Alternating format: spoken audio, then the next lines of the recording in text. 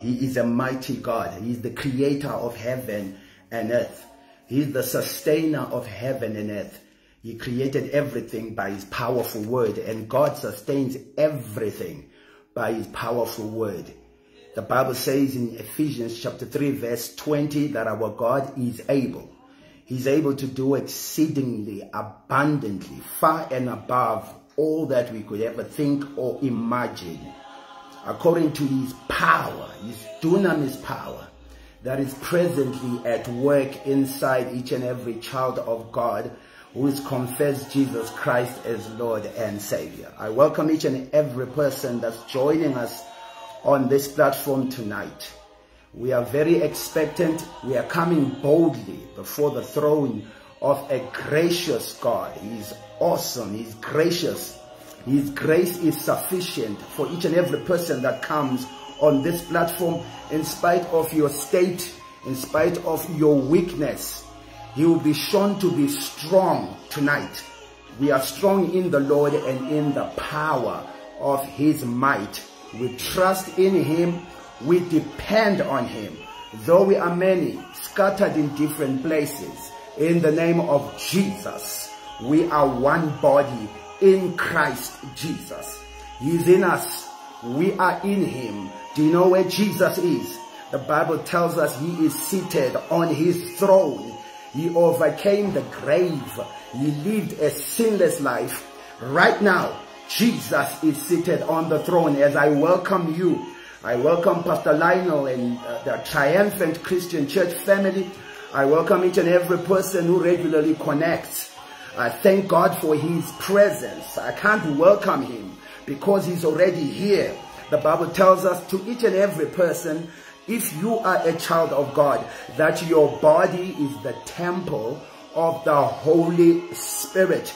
He is here today. So as we gather, as we come in our different places and people connect, can we praise the Lord?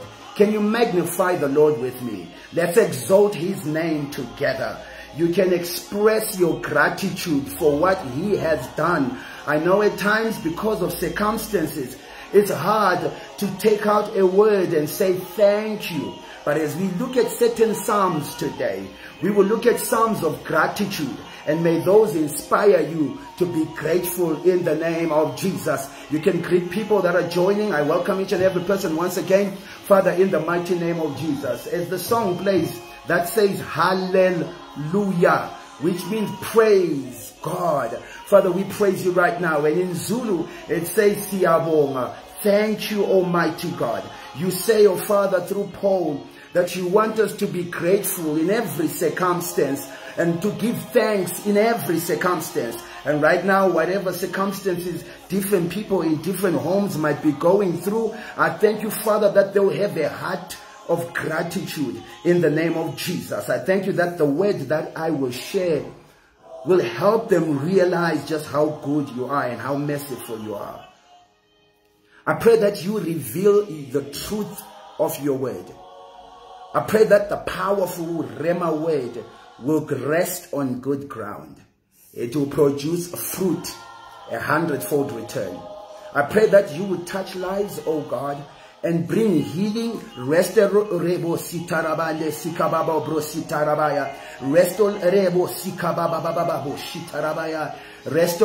and elevation in Jesus' name. Amen and amen. Our God is a good God. He is worthy of all praise. I welcome you, Rihanna. I welcome you, Pastor Lionel. I welcome you, Tabia Mashtango, Mr. Moyo. I welcome you. I'm just trying to look at the people that are here. We will start with a wonderful, wonderful psalm. It's Psalm 123. Psalm 123. I read. It's a song of ascents. These are songs that the children of Israel would sing as they climb up a mount going towards Jerusalem.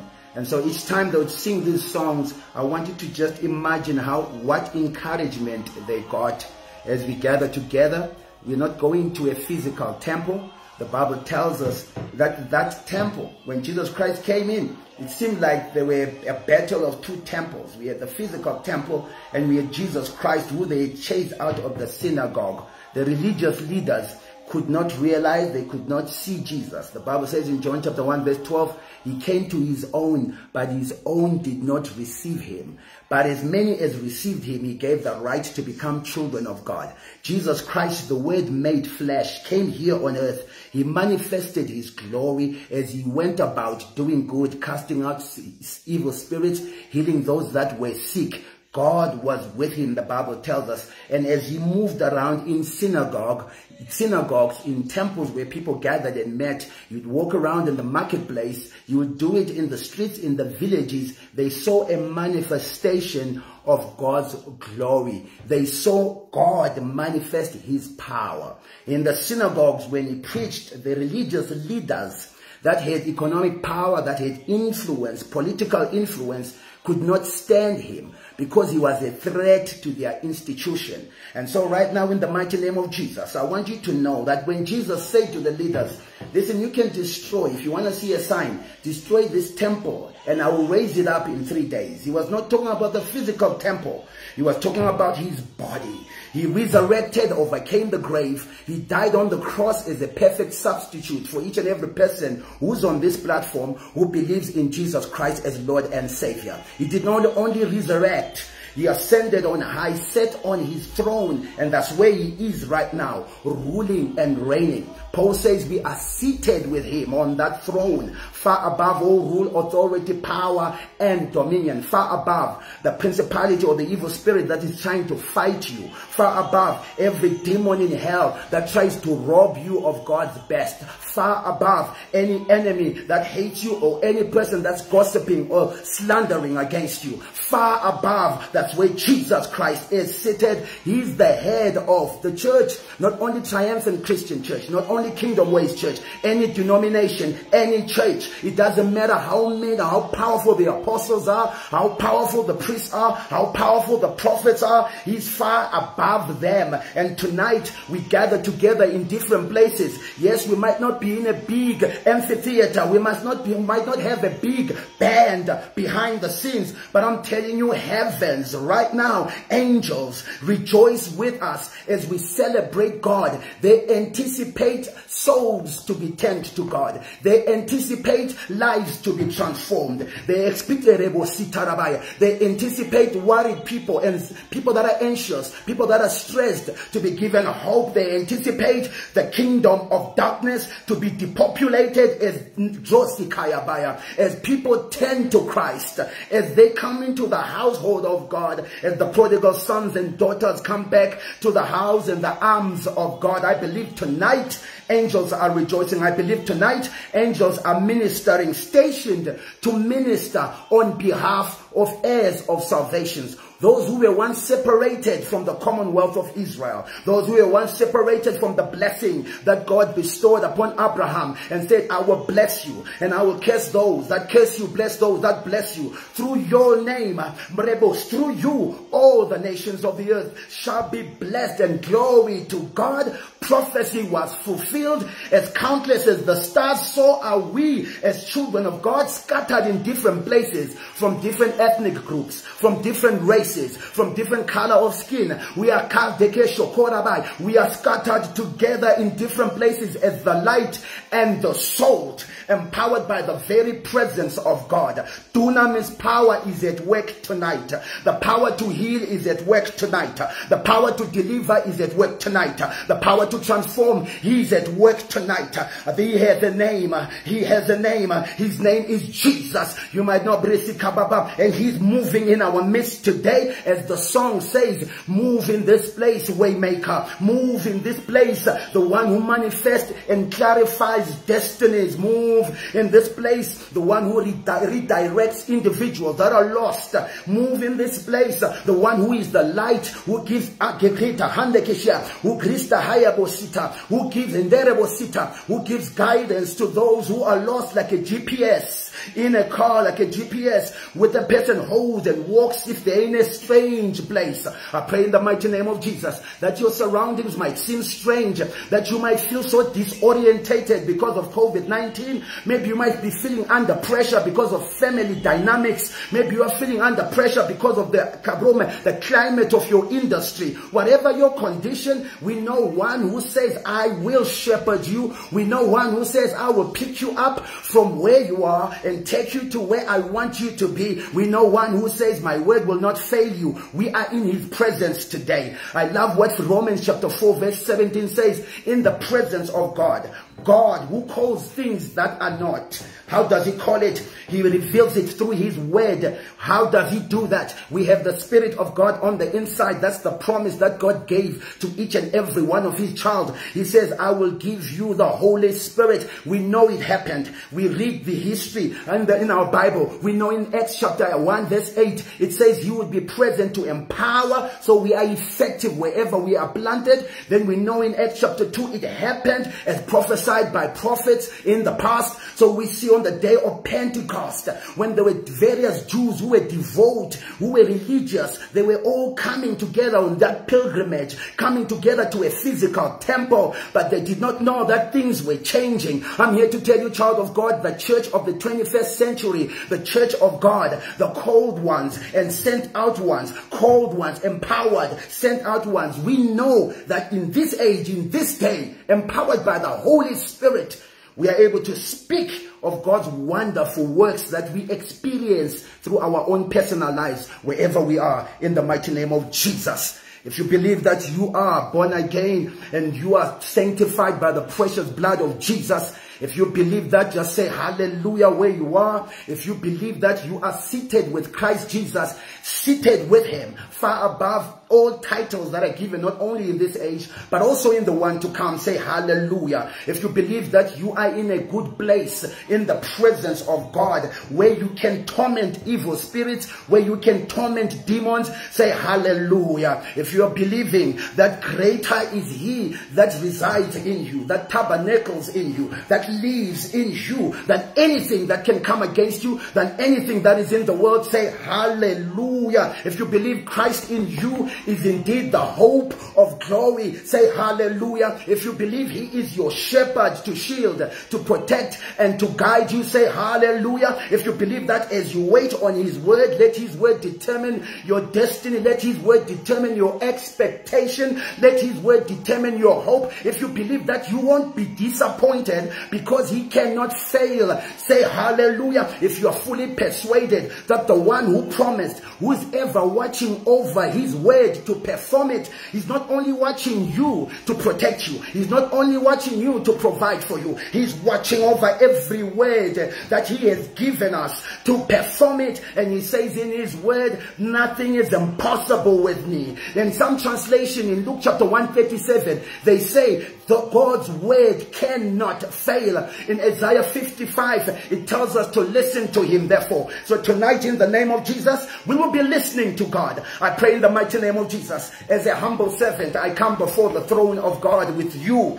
I humble myself before him. I trust that he has a word for somebody out there. I trust that he has power to heal cancer. He has power to heal tuberculosis, power to heal any embrasica, any ailment with a name, because he told me in his word, he's above every title. He's above every name. I believe in the name of Jesus, anything that has been named by a human being, any sickness that has been discovered by a human being, any plague, any Roma virus that has been discovered by the Brosikaya with a name, I believe God is above it. I believe if he wills in this place, in this platform, if you will stretch out and say, Father, I cry and I call on you, he will answer and you will not suffer shame. I'm just going to read this psalm that I wanted us to read today as we start, let's continue with the session.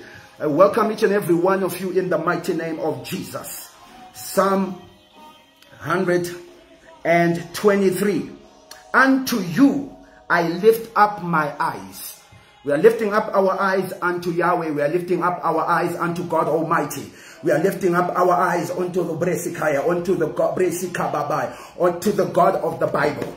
He's the only true God, and there is none like him. We worship him, we trust in him, we depend on him. I do. And he's been faithful in my life. I'm going to testify later, but for now, I just want us to read and stand with the psalmist, agree with the psalmist and say, I also in my room, I also in my home, I also in the comfort of my lounge, I also in my car, whatever gadget you are using, I also lift up my eyes, not to a pastor today, not responding to an altar call somewhere. I lift up my eyes to God Almighty. Verse 1, unto you I lift up my eyes, O you who are enthroned in the heavens. Oh, glory to God. He created the heavens. He created the earth. By his powerful word, he is worthy to be worshipped. He is worthy to be praised. And I can with confidence, I can with faith, know I lift up my eyes to somebody who is dependable. His nature, his character has been revealed to a certain season. In a certain season in my life, his nature, his character has been revealed to some of you in your life. You've experienced him. You have seen his faithfulness. And as we read the Bible, we see his faithfulness in many incidences, in many accounts. He is faithful then, he will be faithful today. And so you can lift up your eyes to God. I know people that have lifted up their eyes to created beings and been disappointed. I know people that carry wounds, they have scars because they've lifted their eyes to servants, to bosses, to subordinates, to anybody, to bankers, to bank managers, to financiers, lifted their eyes to government officials, lifted their eyes to different people with different offices at different platforms. They've been disappointed. But if you lift your eyes to the Lord, and I love the one in Psalm 121, the one before. It says, I lift up my eyes to the hills. From where does my help come from? My help comes from the Lord. Hallelujah. I'm able to say, why so downcast, O my soul? Trust in the Lord, your God, as you lift up your eyes. I'm saying that to somebody. Why are you so downcast? Why are you so discouraged? I want to encourage you to trust in the Lord, your God, to have hope in him, to believe in him, find confidence in him. He is a stable, solid foundation. He's an anchor that holds. No matter how stormy it is, he's faithful to his word. And so he says, I lift up my eyes to the Lord. From where does my help come from? My help comes from the Lord in Psalm 121. Back to the Psalm I was at, Psalm 123. Behold, as the eyes of the Lord look at the hand of their master, and the eyes of the maid at the hands of the mistress. Sorry, I'm just going to stop this.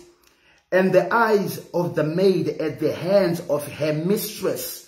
So our eyes look to the Lord our God until he is gracious and favorable towards us.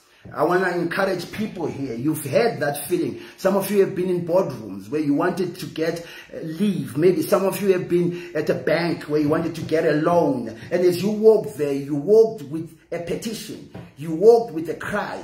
You walked with a request and you made that request. Oftentimes you look at your credit rating or at times you look at your relationship with the boss or with the financier or with any other stakeholder. You're running an NPO, a non-profit making organization, whatever, maybe a friend, a wife that you want to get favor from. And you know they have the resource you need. And as you walk to them, you look up to them in anticipation of receiving it. You try everything you can to ensure they give it to you. And this illustration is saying, as a maid looks towards a mistress, or as a servant looks towards a master, so I come to you. I lift my eyes to you. I come and cry to you. I call upon you. If we can do it to human leaders, if we can do it to created beings, why can't we do it to God? If we can do that business proposal, take time to make it, pay finances to make it look presentable, to make them know are we sincere, how serious we are with the project. If we can do that, and God watching, God seeing us. Remember we said God neither sleeps. The one who watches us neither sleeps or slumbers. He's watching us 24/7, watching us to protect, to guide, to shield, watching us so that he can perform his word. He's watching over his word. Remember remember, he's watching. He sees our reaction, our response in situations where we need help. He sees where we cry to. And he's saying here through the psalmist, cry to the Lord. I lift my eyes to the Lord. I want to encourage somebody out there. You've gone everywhere. You've talked about your problem. You've approached everybody. But you haven't gone to God's throne and literally cried as much as you have cried to everyone around your commune, or everyone around your home, everyone around your family. Go before God and take him as serious as you've taken the bank manager when you wanted a loan, as serious as you've taken the person that you are asking. And some of the things I'm going to speak are going to be specific to the people here, because I'm trusting God's prophetic grace, the Spirit of God on the inside, to identify specific situations so that it will be so relevant to you. If you drop your jaw and wonder how I knew it, I didn't know it. The Holy Spirit knows everything, and he is here, and I'm believing he's inspiring and he's guiding me. And some of those people, you want a plan done for your building, a plan done for that business project, and you're looking for an architecture, you're looking for a quantity surveyor to help you do that and draft that. You're asking everybody. You're saying, come on, I'm starting, I don't have resources, please help. But you haven't taken your plan and laid it bare before God and cried and called on him. I'm telling somebody out there that the psalmist in Psalm 24 says, I cried out to the Lord, I lifted my eyes to God. Psalm 123, unto you I lift up my eyes, O you enthroned in the heavens. Behold, I want to cross-reference with Hebrews chapter 4 verse 16. I love that because it's so simple, straightforward. It says, approach God's throne boldly. And some of you are failing to do so because you think you are not worthy to stand before the presence of God. If you read about men of God in the Old Testament, oftentimes they would say prophets who had an anointing for the office would come before a king who also had an authority and an anointing for the office. But the prophets would come and stand on this, particularly during the time when the leaders of Israel were sinning, they were doing wrong, they were not violating the laws of the covenant. So they would have a mouthpiece of God who would speak. Oftentimes they would say, I stand before God.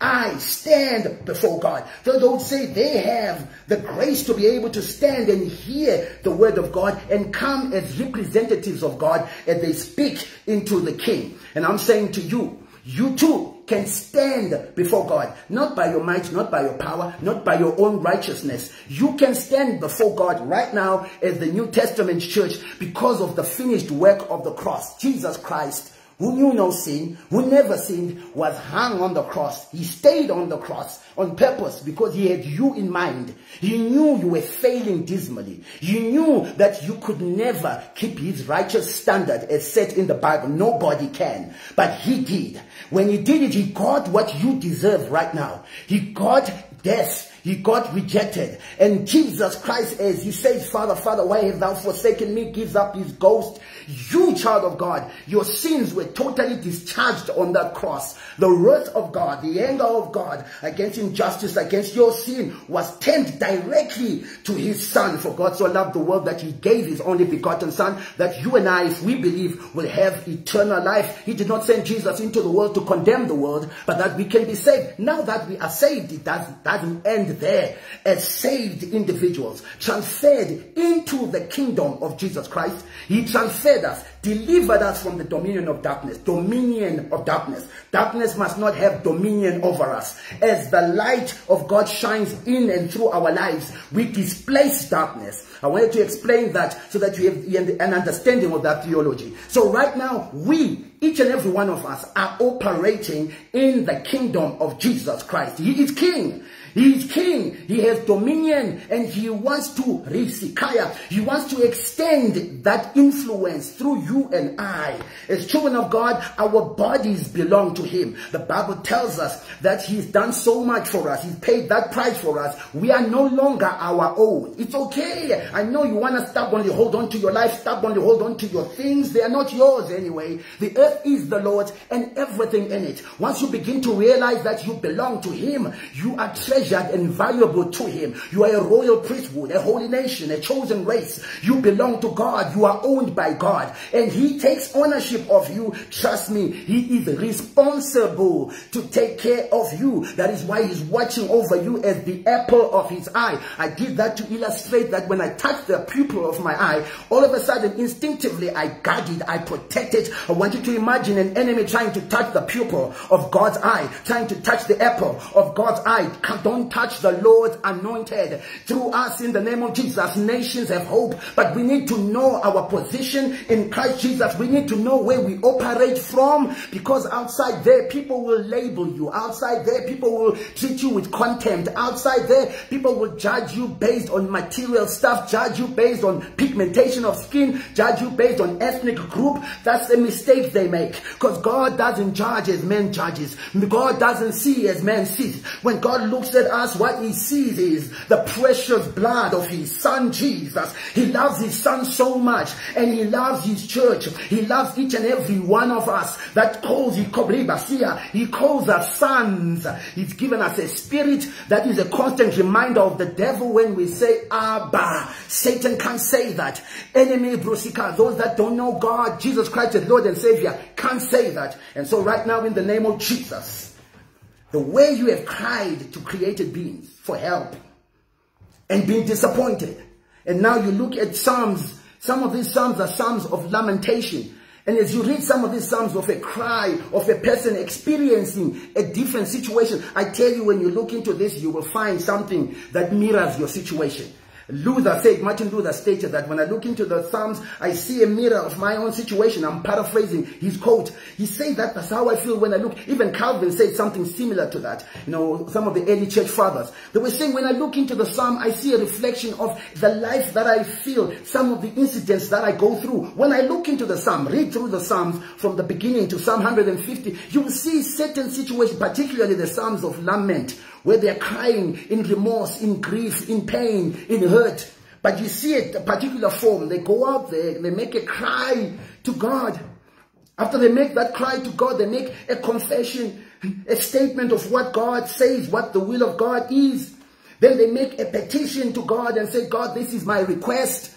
And afterwards, they normally would make a vow of praise that, God, if that request is granted, this is what I will do. When I begin to look at that form, I think that's what we should do when we go before God. Not cry to men. You'll be disappointed. You'll hate your brother. You'll hate your sister, because you are asking from somebody who's not the source of all things. The Father, source. You know, the root word for Father in Greek is source. So we need to go to the source and the sustainer of it all. And he wants you to come to him. That's why he says you are qualified. Not by your might, not by your righteousness, to cry and call on him. Like the psalmist says, I cry to the Lord, I call to the Lord.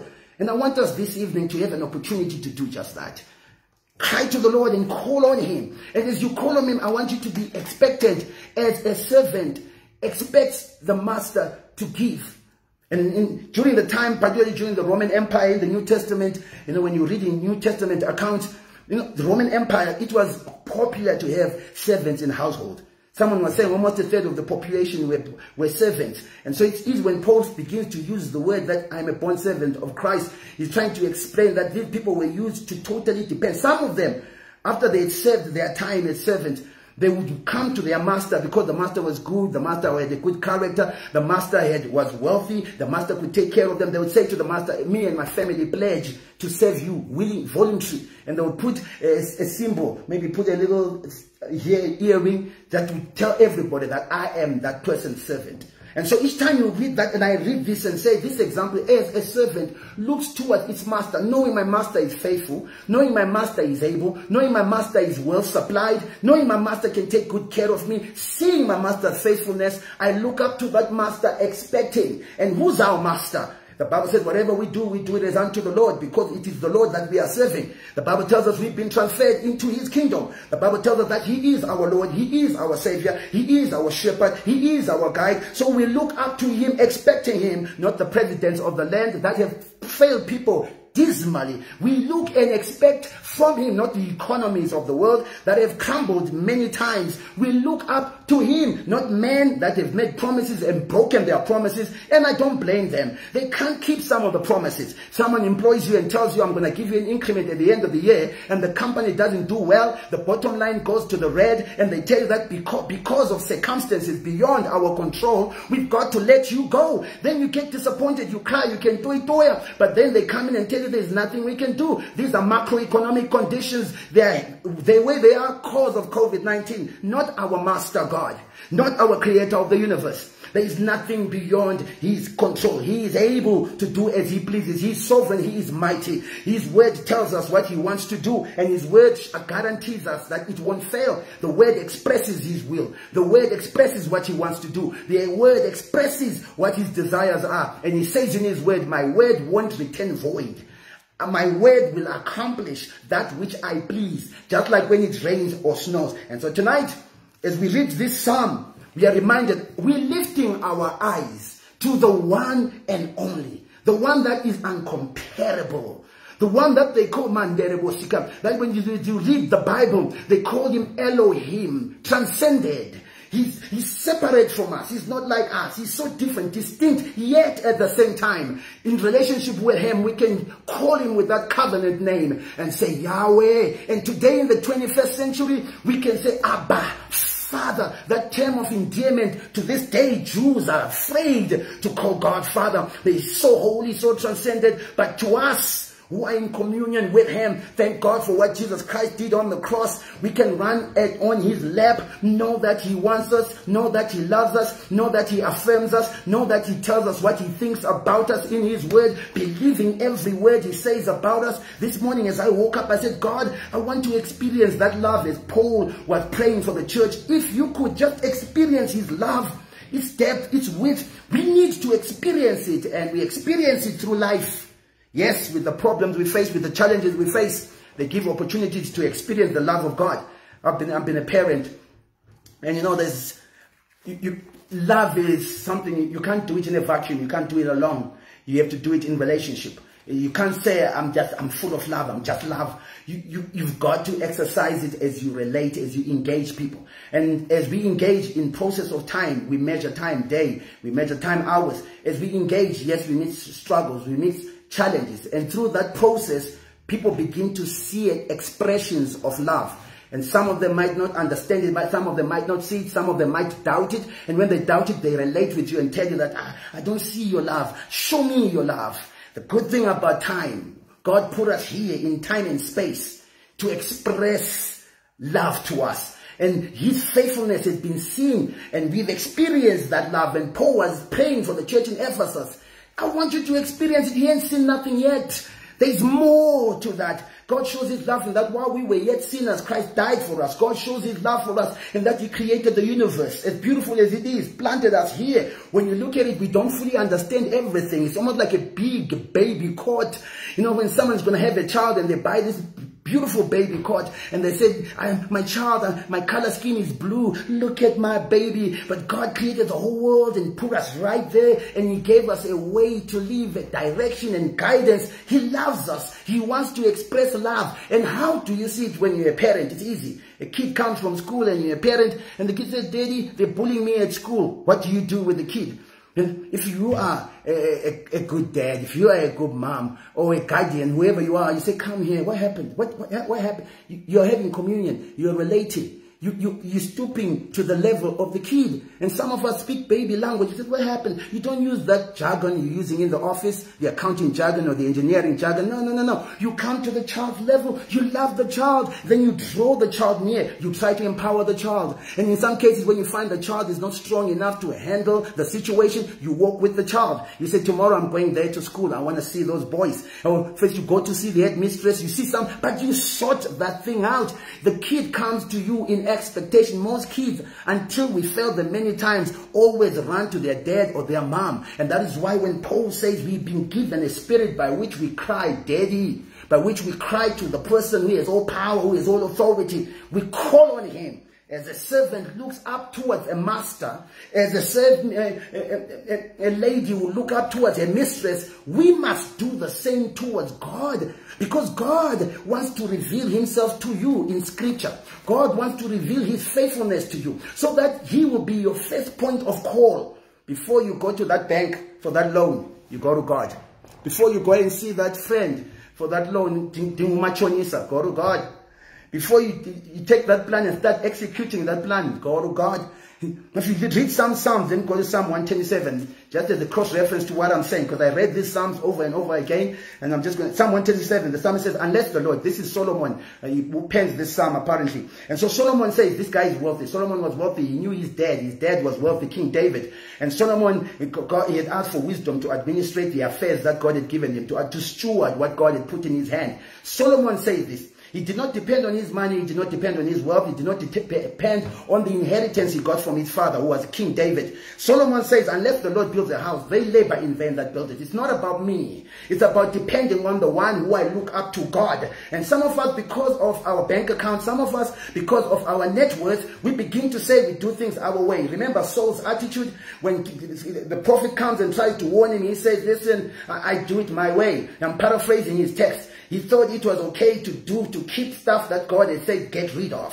So he says, telling a mouthpiece of God, I saw it better to do it this way. He's now doing things that are good in his own eyes. Remember, you got to do things that are good in God's eyes. Where do you get that instruction? You get it from the word. The will of God expresses what's good in God's eyes. And so in this case, I want to encourage each and every person out there to say in the name of Jesus, like Solomon, I know unless the Lord builds a house, I labor in vain when I'm building. Nothing I build will be substantial, because God tells, unless the Lord guards a city, the watchman stands in vain. In vain you rise up early in the morning. How many people are laboriously doing stuff, seeking after people, knocking at doors, but they seem to be going nowhere. There's no progress. There's no change. Did you consult God? Did you lift up your eyes to God? Are you totally dependent and reliant on God? My favorite proverb, Proverbs chapter 3, verse 5. Trust in the Lord. Trust in the Lord. Depend on him. Trust him. Have confidence in him with all your heart. Don't lean on your own understanding. In all your ways, acknowledge him, and he will direct your paths. And so here, Solomon, later on in another psalm, he's telling us, unless the Lord, we got to depend on the Lord. And so he continues. Verse 1. Verse 2. Behold, I'm in verse 3 now. This is his petition. Be gracious to us, O Lord. Be gracious and faithful. I identify with this, and I want you to see, you will laugh because it's so popular, this kind of cry. It says, be gracious to us, O Lord, be gracious and favorable towards us. For we are greatly filled with contempt. Our soul is greatly filled with scoffing from those who are at ease, and the contempt of the proud who disregard God's law. That should not be. Child of God, blood-washed, sanctified by the precious blood of the Lamb, full of the Holy Spirit, full of the Word of God, and calling on God, and God doesn't answer. The psalmist is saying, people that don't obey the law of God, people that don't fear God, are looking at them with contempt.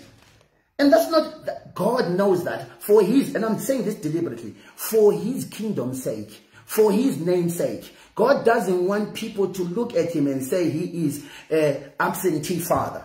God doesn't want people to look at your situation and say he is an irresponsible shepherd. No, that's not his nature. God is faithful, the Bible says, even if we are unfaithful. God remains faithful and true to who he is. He doesn't change. The psalmist here is saying, and I love this, you coming before your father and saying, but dad, if people see me at school and my fees are not paid, and if people see my food are not paid, then what are they going to say about you? Or God, if people see me at school coming with such a uniform, what are they going to say about you? This is exactly what he is saying, and I'm putting it in a context that's easy to understand. If people see me struggle with my bills, what are they going to say about you? If people see me struggle, malnutrition or begging for bread, what would they say about you? And this psalmist is saying, God, I come to you, I lift up my eyes to you, I'm totally dependent on you, I'm totally reliant on you. This is my petition. Be gracious to me, abundantly gracious to me, because people that don't revere you, that don't know you, when they look at me, they treat me with contempt. That should not be. And I'm praying for each and every person out there who is faithfully standing on God's word, faithfully trusting in God, and in your workplace you are ostracized and people know you always call on the name of the Lord. Somehow you are waiting and trusting God for providence, and you are saying, God, will you fail me? I want you to know God will never fail you. God is faithful to his word in the mighty name of Jesus. Right now I believe angels have been assigned to minister to every need on this platform. But my question is, have you done what the psalmist did? Have you cried? Have you directed your attention on God? Are you fixing your eyes on Jesus? Like Peter walked on water. Yes, when he walked, he did fall, he did start sinking, but glory to God, his cry was heard. He said, Lord, save me. The Lord was faithful. He saved him. Maybe you're sinking right now. Maybe you've been waiting and you are saying, Lord God, I want to keep my eyes stayed on you so that I am in perfect peace. You are saying, Lord, I want to fix my eyes on you, the author and the finisher of my faith. You are looking right now and feeling exhausted. Some of you are exhausted. You've been doing the same things, like monotony now. Monotonous. You come before God. But I want you to know, the Bible tells us in Hebrews, come before his throne. It doesn't say maybe you will receive help. It doesn't say maybe you will receive mercy. It's a guarantee. It's saying when you come before God and you cry to God, you will receive help. And the word help encompasses whatever help is needed on this platform. And mercy, oh, I love that. Instead of judgment, you could have said judgment, but mercy is a legal term. Have mercy, your highness. There are mitigating circumstances. I hear some people cry. As an advocate, a lawyer stands up and says, don't worry, I know the law.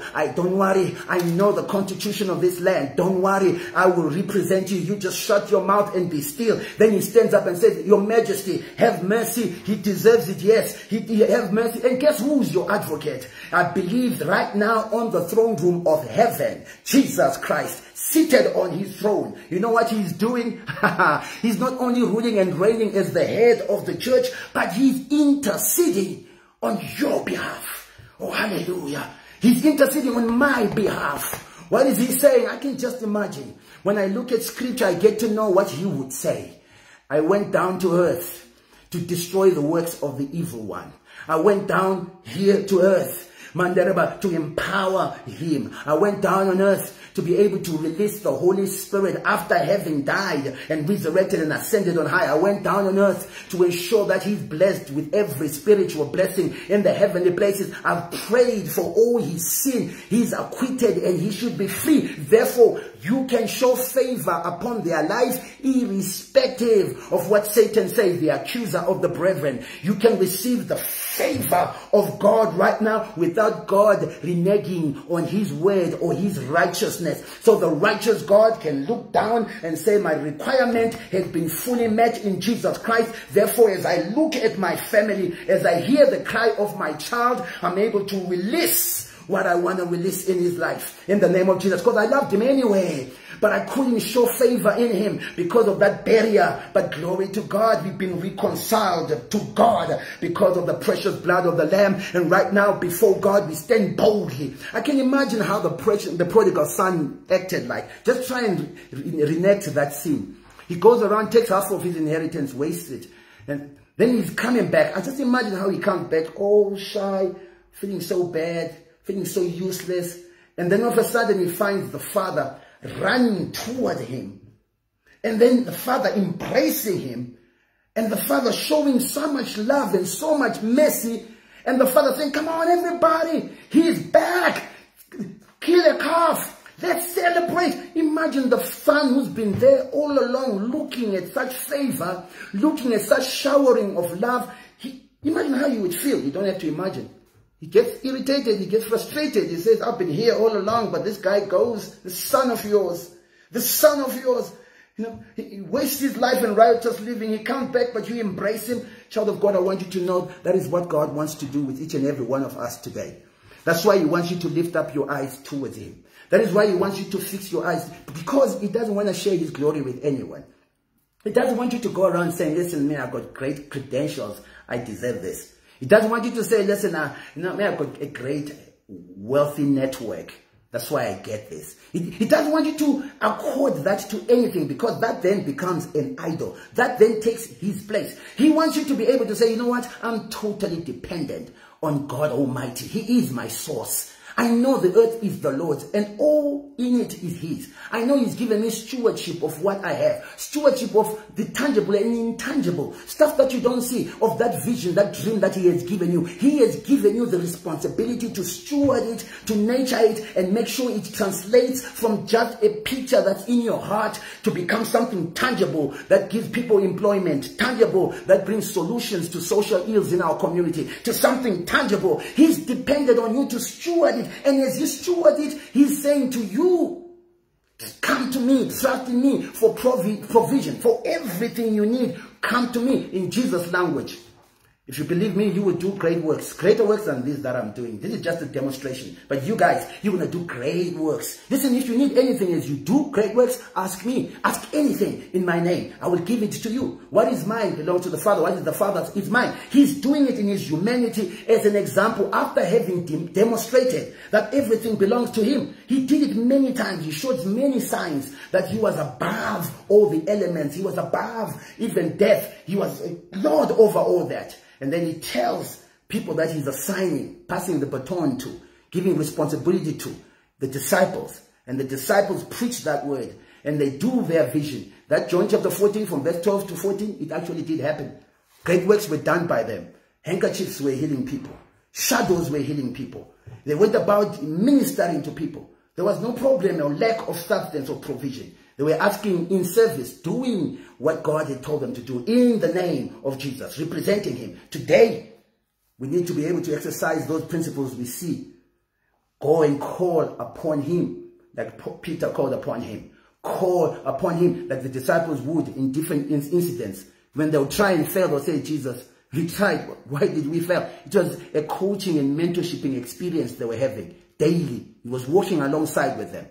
Today, thank God, he's not limited to a geographical location. Thank God, he's walking in your room. He's walking alongside with you through his Spirit, the Holy Spirit, the advocate, the comforter, the enabler, the one that empowers you. A deposit that guarantees that everything God promised in his word is coming in the name of Jesus. He guarantees that. It's a seal that says sorted, approved. And as you stand right now looking up to the Lord, be expectant today. Father God, we thank you tonight. I thank you, Father, for the word that I shared. I wanted to share a couple of Psalms. I wanted to make declarations from Psalm 91. There was so much in my heart. But Father, I believe I did what you saw fit to be done tonight. I pray for each and every person that has connected today, whatever situation they are going through. I know, Father, we've probably trusted in created beings and been disappointed instead of trusting in you. Trusted in created beings for our provision. Trusted in created beings for our protection. Trusted in created beings for everything else that we should totally rely and depend on you. I thank you, Lord God, that in your sovereignty, you use what you created to meet your divine purposes. We see you in Scripture do that. And as you speak of your sovereignty in Isaiah chapter 43 and 46, you speak how you can make things move and shift things to fulfill your divine purpose. And I love how Job says it in Job 42. Nobody can thwart God's purposes. May we understand that. I thank you that you've revealed your purposes in your word. May we hold on to them. And Father, when we approach your throne, as you say in Hebrews 4 verse 6, may we expect to get mercy, to get help. Thank you for the help that you've provided to each and every person. If you're on this platform, there is anything that you were concerned about, worried about, anxious about, can you try and make it a prayer point? I'll give you an example. Maybe you were worried about payment of fees for your child at school, payment for a bond, a mortgage, or payment for rent. It was stressing you, worrying you. Turn it into a prayer point. Say, Lord God, I take those bills, I bring them to you. I thank you for the ability to be able to honor those bills. I thank you for the supernatural grace to be able to have the resource, revenue streams to pay it. I thank you for favor in dealing with it. Let me give you one case. They had to pay temple tax, and they came over and said, we've got to pay temple tax. And Jesus Christ just comes and says, go catch a fish. and pull out that coin and go pay tax. Funny, the scripture doesn't tell us he asked how much is the temple tax. The scripture just tells us that he says, I want to pay what belongs to Caesar. I want to give it to him. And he says supernaturally, he provides and meets that need. When the disciples had been fishing all night and caught nothing, he comes to them and says, launch to the deep, cast your net. And they caught a boat sinking, almost net-breaking catch. They are out in the field. They are out in the marketplace, so to say. They are working. They need revenue. They need resources. Jesus speaks to the mundane, ordinary tasks, but under the instruction of a divine command, and there's total change and provision. I pray in the name of Jesus that every need is being met right now. If there's anybody sick that is not well in their body, organ issues, if your organs have issues, maybe it's heart, kidney, lung, pancreas, whatever it is, your blood pressure issues, whether it's low blood pressure or high blood pressure, we need to start trusting that God is able to heal. Just one other illustration. You know, the first miracle of the wedding in Cana, he speaks and says, take those water pots and take the wine to the rebosia, the master of the feast. Taste it. He says, shocked. We normally leave, you know, we've left the best for last.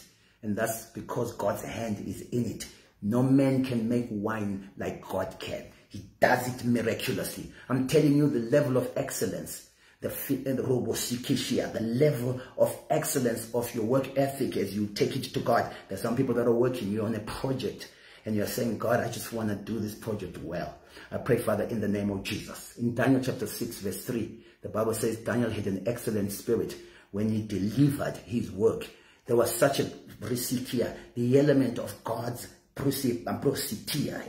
glory in his higher in that project. An assignment. You're writing an assignment. Students who are writing assignments. People that are doing their PhD thesis. We're doing masters. Whatever it is. In the mighty name of Jesus. I pray for that grace that was upon Daniel and his friends. The Bible says to these young men, God gave knowledge and understanding of all the kind of literature they were doing. And God gave them the grace to be 10 times better than all the other contemporaries. I tried to imagine what that meant, but I saw it in students that stood on that word and became on Dean's list. They became recognized in industries. There are some right now that are being recognized in industries that are full of people with different worldviews. But God is separating them from average and making them shine for his own glory. I pray for this person that is for your favor in the mighty name of Jesus. Because of time, I have to stop. I'm sure it's past time. I was meant to finish at 1:45. I was meant to finish at 1:45. Thank you so much for joining. And may the Lord bless you. May the Lord keep you. Thanks once again to Pastor Lionel and the Triumphant Christian Church. I pray that God will bless you all abundantly. May God supply all your needs. Be expectant. God is going to cause serious breakthroughs in your life. I want you to acknowledge it, and I want you to thank God for it. What I wanted us to do was, if there was time, we were going to go to Psalm 136, where he says, thanks be to God, and then a testimony comes afterwards. He says, thanks be to God, then a testimony comes, what God had done. And they were speaking it on the context of Israel as a nation. So they were saying, he parted the Red Sea, he destroyed the army of Egypt, and you need to do that also. You expect, you're looking up in expectation, you trust God, you make your petition, you make your request, and they made a vow of praise that, God, if you do this, I'm going to worship you. And we do that in our real life. We say, God, if you just give me this job, I promise you I'll be in church every Sunday. I promise you I'll be a giver in church. But when that happens, unfortunately, we don't do that. That's why we plateau and begin to start falling. What's important is know what got you there. Know those principles. Stick by them. Be faithful to them. So when you get to your so-called Canaan, promised land, you're living in houses you never built, drinking from wells you never drank, you don't get caught up by the sophistication of the culture, by the wealth and the opulence, then you begin to conform to the standards of Canaan. No. You need to continue exercising the principles that you learned in the wilderness, the principles that you learned with God's presence in your life. And then you keep growing exponentially and your graph won't go down. You keep growing from glory to glory to glory. Have a wonderful evening. Thank you so much for your time. Blessings.